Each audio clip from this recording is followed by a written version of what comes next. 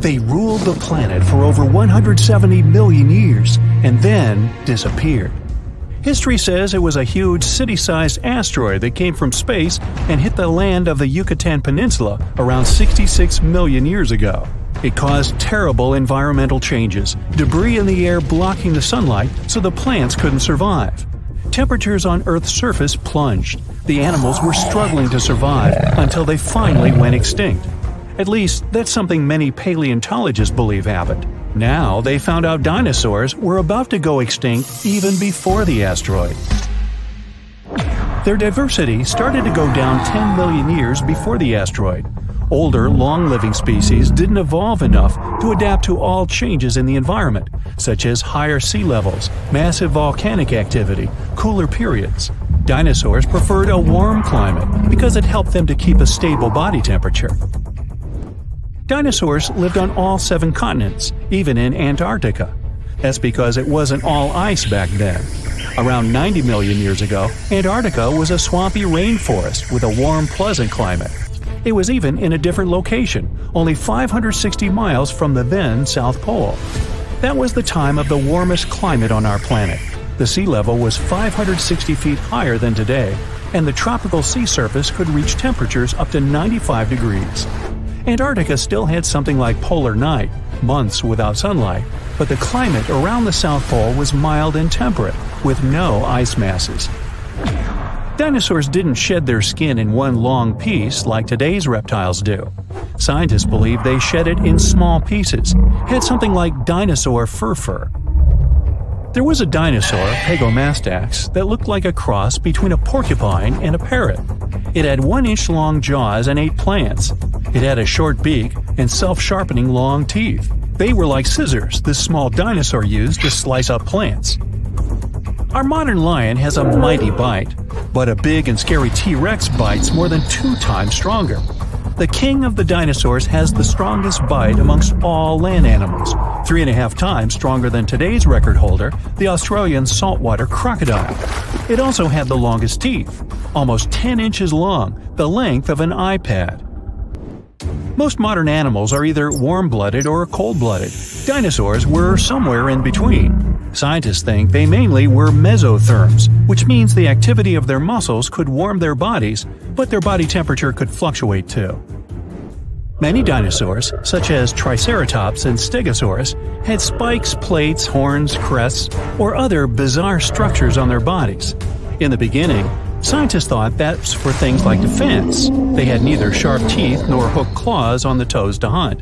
But soon, they expanded the theory. It was probably a way to impress their mates and identify members of their kind. One species, namely Pachycephalosaurus, even had a funky bone hat on top of its head. Scary, tall as buildings, massive. That's what we saw in the movies, but dinosaurs mainly were human-sized or even smaller. Bigger bones were easy to be fossilized, so that's why we mostly find gigantic species. Eoraptor, or dawn stealer, was the first named dinosaur. Small and toothy, like me, it got its name because it comes from the dawn of the dinosaur age, the size of a German shepherd, but probably not that friendly. Arched back, sharp bony plates, curved tail. Ankylosaurus were some sort of giant, much-spikier dinosaur version of an armadillo. Its weak spot was a soft underbelly, but meat-eating dinos that were after this one had to flip that guy first to get there. Still, it was really tough because of their impressive gear. Scientists believe they even had bony eyelids. Some dinos ate meat, others plants, and some of them could nibble even on pebbles. One dinosaur, called Gallimimus, couldn't physically chew all those plants it ate, so it would ingest pebbles to mash up the food. Gallimimus looked like some weird alien mix of dinosaur and bird. But it couldn't dribble a basketball because its wrists weren't capable of keeping the palms parallel to the floor. And they had no three-point shot. The largest dinos were plant eaters. Meat eaters, or so-called theropods, were mostly smaller. One reason is that plant-eating dinosaurs were very greedy. They would devour enormous amounts of food, sometimes even swallowing the entire branches without chewing. Some of the biggest could eat a ton of food every day, like a bus-sized pile. There were also more plant-eating dinosaurs than the other ones. Scientists are still not sure if meat-eating dinosaurs were able to coordinate themselves in hunting groups. They were probably unfriendly towards each other, especially when it comes to sharing prey. Fossils and the shape of delicate bones in the eye tell dinosaurs mostly roamed around during the day. Scientists think only smaller meat-eating dinos, like Velociraptor, were active during the night. They were after those small mammals snuffling around and trying to find food while big dinosaurs were asleep, or that's what they thought. Those small mammals were usually burrowing animals that survived both dinosaur reign and ice age hiding underground. Not all mammals were hiding from dinosaurs. Some small but sneaky creatures, like Reptinomammus, would steal the eggs from big dinosaurs, which was a big thing considering they had to trick the mama dinosaur first. Researchers believe dinos tried to flap on the ground to get faster at running up inclined terrains to catch their prey. Such behavior caused them to learn how to fly, which of course happened through thousands of years. Dinosaurs were fuzzy and fluffy. They are related to birds, but even those early dino species that didn't fly had feathers, like gigantic, scary, fuzzy T-Rex. Movies lied. You just can't stand still and expect a T-Rex would pass you by. Its vision was probably better than one today's raptors have. Even without it, they still had a pretty good sense of smell. Running could help it though. Scientists calculate T-Rex could probably run at 12 miles per hour. It would shatter its bones at a greater speed. Some dinos had tails more than 45 feet long. Tails helped them to keep their balance when running, especially those that walked on two legs. Velociraptors were not like raptors we see on the screen, but more like some sort of prehistoric chickens. Small, a little bit bigger than a turkey, 2 feet in height, probably had feathers, hollow bones just like birds, mostly loners. But they were probably among the smartest dinos. Their brain was big compared to their bodies. They were as intelligent as today's ostriches. The name Velociraptor means speedy thief. Stegosaurs had a pretty big body, spiky plates, and a tiny brain, the size of a walnut or lime. But at least it had its own air conditioner. Researchers found out its spikes were filled with veins that transferred blood and developed a theory that they were cooling its giant body that way. Dimorphodon was the flying reptile with a wingspan of 8 feet and multi-purpose teeth. Teeth in the upper jaw were longer, sharper, and better for catching food from the water. The teeth in the bottom jaw were better for holding the game in transit. One of the first potential dinosaur discoveries was in China 3,500 years ago. No one knew about dinosaurs then, so people thought teeth they found could belong to dragons. The Hadrosaurus was a duck-billed dino with more than 1,000 teeth. When they would fall off, it could grow new ones indefinitely. Dinosaurs' eggs were pretty big, some as big as beach balls. Now that's a number. The Baryonyx was a big fan of fish. Its name means a heavy claw, and it got it because of big extended claws that were pretty sharp and made up the thumb of each hand. When catching fish, they used the claws like spears. Mosasaurus, also popular in movies, was not quite the dinosaur but a marine lizard, closely related to monitor lizards and snakes. Like a snake, it had jaws that could expand when swallowing the food. These creatures were speedy. They had a tail fin and flipper-like paddles instead of arms and legs. Researchers believe they had a weak sense of smell and poor perception of depth, so they had to develop a unique hunting technique, waiting for their snack to come up to the surface for some air. Now, thanks to new fossil discoveries and technologies, we're getting to learn more and more about the biology of dinosaurs. Some people don't need to know more than the fact that a few of them were colossal, terrifying, and vicious. But for those of us that do, the use of comparative biology, pigment analysis, and powerful new X-rays have allowed us to gain insight into specific features, such as their colors, eating behaviors, and the shapes of their tongues. Yes, that's right, the shapes of their tongues, which, for a long period of time, was something of a mystery. This is because soft, fleshy dinosaur parts are hardly ever retained in fossil form. But thanks to the discovery of some surviving hyoid bones, which are situated at the root of the tongue in front of the neck, we now have some insight.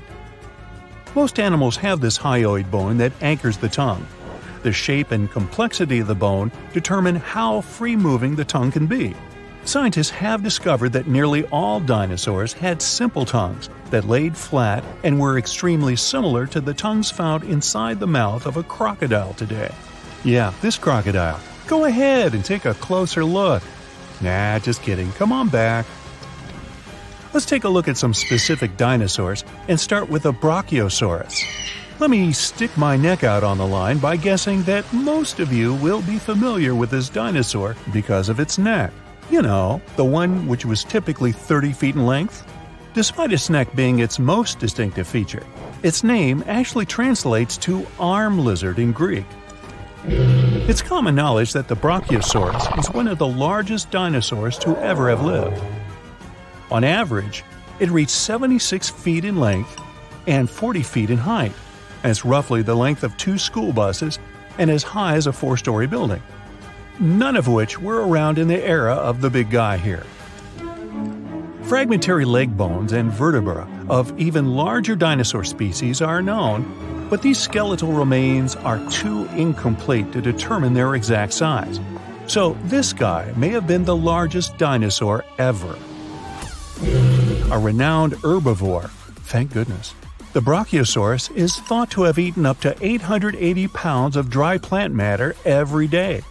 Most of this was made up of coniferous trees, ginkgos, and cycads. This target might have been hard to hit for this dinosaur, as researchers have learned that its teeth were spoon-shaped and not ideal for chewing food. This means that the creature would have swallowed vegetation whole, as its teeth were suited to stripping it but not breaking up large chunks of plants. This, along with the dinosaur's body shape, suggests that the Brachiosaurus would have liked to feed as quickly as possible.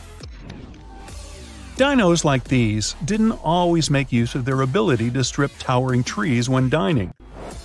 The Brachiosaurus traveled in herds, moving to the next location once they had exhausted all of the local vegetation. And I mean all of the local vegetation, not just that which hung high on trees. It's likely that the creatures supplemented their diets with vegetation at lower levels, especially after they'd done a number on all the nearby trees. This method of feasting was the most energetically appealing for this giant. By munching on lower vegetation, researchers believe that the dinosaurs saved up to 80% in energy compared to when foraging for high-up food sources. They have also discovered that the nostrils of a Brachiosaurus were on the front of its face and not the top. This is because we now know they roamed the fertile floodplains in their respective herds. For decades, it was believed that these creatures lived in deep, watery swamps. Let's look at another common misconception about a popular dinosaur.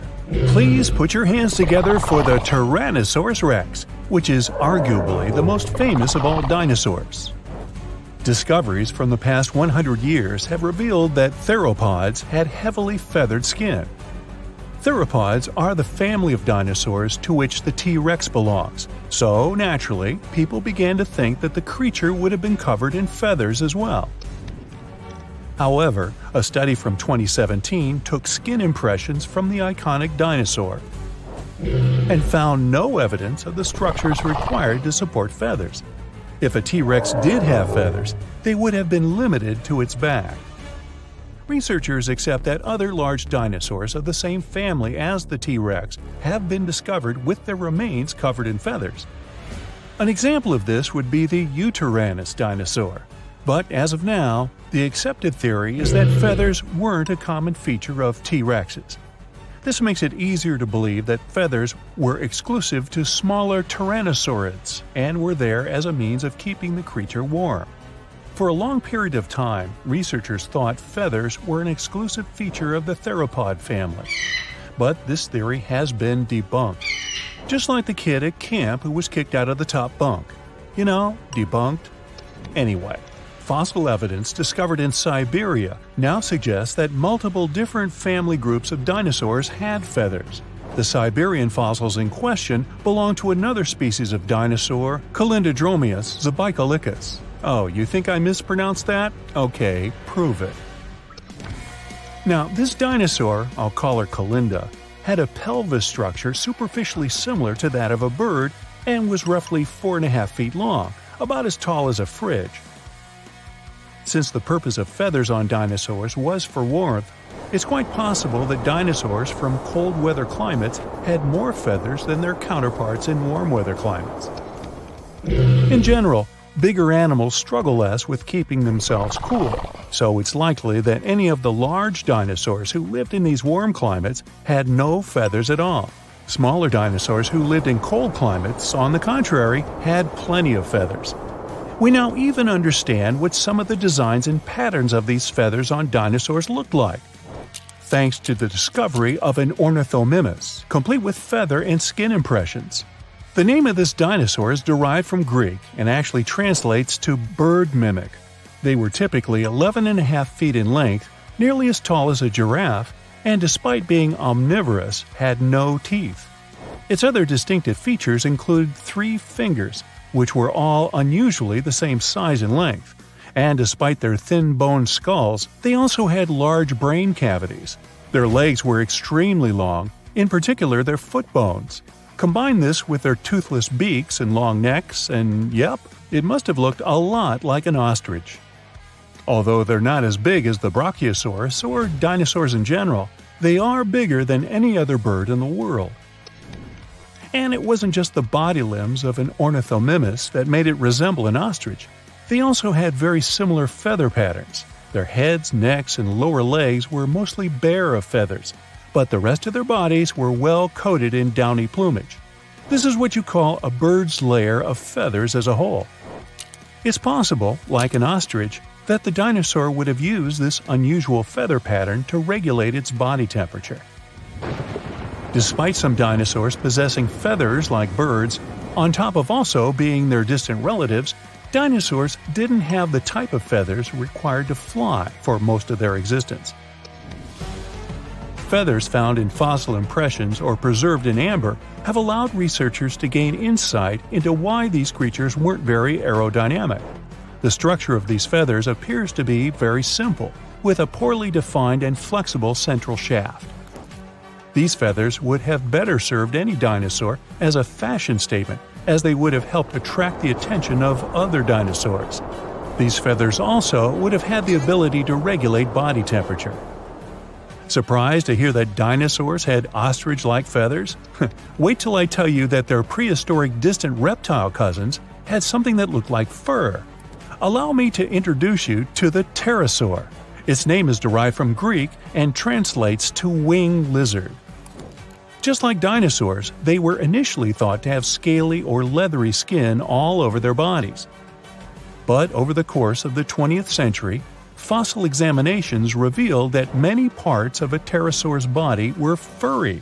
The wingspan of a pterosaur could reach the length of over 23 feet, about as long as a London bus. Its toothless jaw was very long and resembled that of a pelican. How could something that looks like a pelican be so terrifying? These creatures were coated in pycnofibers. Those were simple structures, feather-like in composition, but strand-like and fuzzy like fur. Further research suggests that some parts of the pterosaur's body had more complex kinds of feathers with branching strands. If this is accurate, it would be the first time feathers were found on an animal that was neither a dinosaur nor a bird. Alright, check this out. Water boils faster when you add a bit of salt. Myth. It doesn't make any difference, and even if it does, it may take longer for the water to boil. But it might make your pasta taste better. Just saying. Bats are blind. Not true. The myth probably comes from the fact that they're nocturnal creatures and have extraordinary hearing abilities. They chase mostly when it's dark and rely on a thing called echolocation, but it doesn't mean they're blind. Their eyes aren't useless, they're just adjusted to low light conditions. A blue whale is so big, its tongue can weigh as much as a big elephant. True. Yep, these fellas are huge. You lose more heat through your head. Nah, the real reason why people believe it is because when it's cold, our head is the only part we're most likely to keep uncovered. If we went outside wearing just a t-shirt, we'd lose heat through our arms, not to mention legs, hips, and other parts. So, wear a hat, guys. Tongue map says we have different parts for different tastes. Not really. There are individual taste buds that sense certain flavors more than they do with others, but it doesn't mean one area can taste sweet better than the other. Studies showed all mouth areas have taste buds sensitive to all tastes. Hey, check out this tongue map for the blue whale. Looks like she's partial to plankton. Dinosaurs were giant. Well, that's false. Movies show them as huge scaly lizards, but nope. First off, there were many smaller dinosaur species, and some of them were as small as a turkey or a pigeon. Plus, some dinos, like T-Rex, were even covered with feathers, especially at the early stages of their lives. Oxygen is colorless. Partially true. In gas form it has no color, but in solid or liquid form it has a sky blue shade. Chameleons change color because they want to match their surroundings. Myth. That would probably be a very tiring thing to do. In reality, some other things like mood, temperature, or the amount of light they get affect their color. When chameleons relax and stretch cells, crystals that are inside of them are affected by the light. These animals use crystals to communicate with each other. So, for example, darker shades show that they're not in such a good mood. It's more like they kind of feel aggressive. So I think I'll back off here. Neanderthals aren't our ancestors either, even though they lived with modern humans at the same time at one point, but mostly in different areas of our planet. So they're not just a stage of human development, but a different lineage. They were also pretty creative. They used fire, made tools, ate medicinal plants, cleaned their teeth, and so many more things similar to our species. Neanderthals probably went extinct because of harsh climate changes. Turkeys can blush. That one is true. They're just like us when it comes to this. When angry, excited, or even feeling bad, the skin on their necks and heads turns red, just like my big brother. Black holes are not really holes, as the name may imply. They are very dense objects with an extremely strong gravitational pull. Flamingos are such cool animals. True. They bend their legs at the knee. Myth. They actually bend them at the ankles, since the knees are closer to the body as well as covered in feathers. Supermarket apples are fresh. Maybe yes, but maybe not. They can be up to 1 year old, since they're often picked between August and November. After that, they're covered in wax and dried in hot air. Finally, they're sent into cold storage, and after 6 to 12 months, we see them on the supermarket shelves. Bottled water has an expiration date? True. But that doesn't mean the water is the thing that expires. The bottle does. The plastic starts to leak into the water and some unwanted chemicals appear. The tea bag wasn't actually planned. True. In the early 20th century, Thomas Sullivan filled small silken bags with samples of tea leaves and sent them to his customers. The idea was to open them and toss tea leaves in the hot water. Many customers thought they were supposed to put those bags into the teapot without opening them. The tea bag went through some improvements, got string and a paper tag at the end, and the new unplanned invention was ready. Lightning will never strike the same spot twice. Not true. The Empire State Building was once struck 8 times in only 24 minutes. There was a terrible storm, and nothing could or can generally keep lightning away from the place that got hit. If a struck place has features that attracted the lightning in the first place, like terrain shape, standing water, or height, it may attract it once again. You have so much DNA in your body that you can actually stretch it from the Sun to Pluto and back. True. And not just once, 17 times. Of course, you're not going to look the same after you do that. Crocodiles are one of the oldest species in the world. Yup. They have been around for 200 million years already. Like my neighbors down the street. Opossums sleep while hanging by their tails. You can see that in cartoons and some photos, but in general, they don't. Their tails are really strong, so these animals can grip branches and hold their weight, but only for short periods. Adults are really too heavy to stay in this position for too long, so they wouldn't get much rest. Goldfish have a 3-second-long memory. Nope. Those colorful fish are actually really smart. One study showed goldfish could tell the difference between 2 classical songs.